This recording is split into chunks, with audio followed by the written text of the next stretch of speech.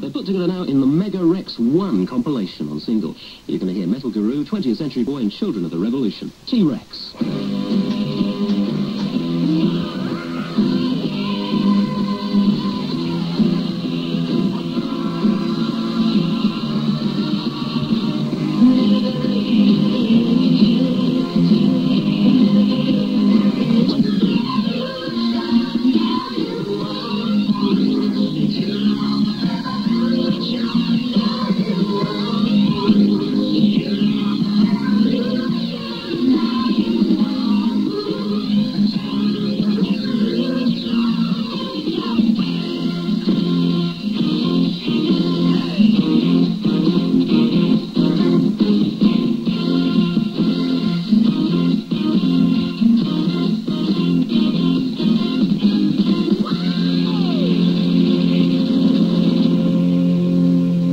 People still love that man. T.Rex, Marc, Bolan, and that's Metal Guru, 20th Century Boy, Children of the Revolution, mixed together on the MegaRex 145. Rat Scabies.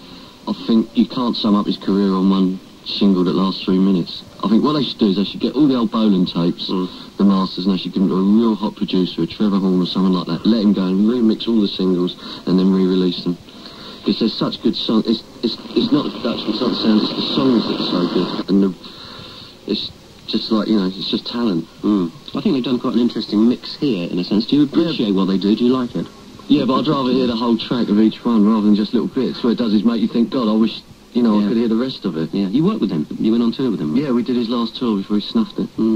He was a governor, really good geezer. Might read.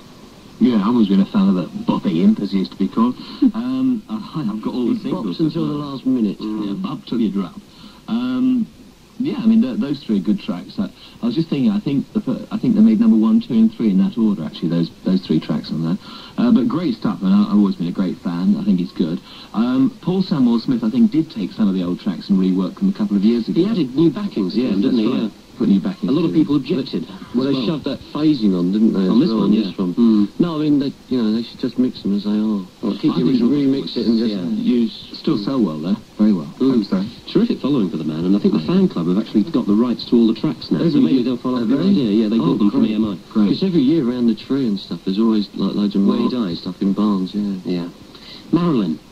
Were you a fan? Yeah, definitely. I'm going to do one of his songs on my next album with Cilla Black. Nice to guess. She did that with him, didn't she? Yeah, song to do it with her. She did that acoustic. We saw the video then on Pop Quiz of Cilla and Marc singing together. Brilliant, that is. So good. He's a brilliant singer.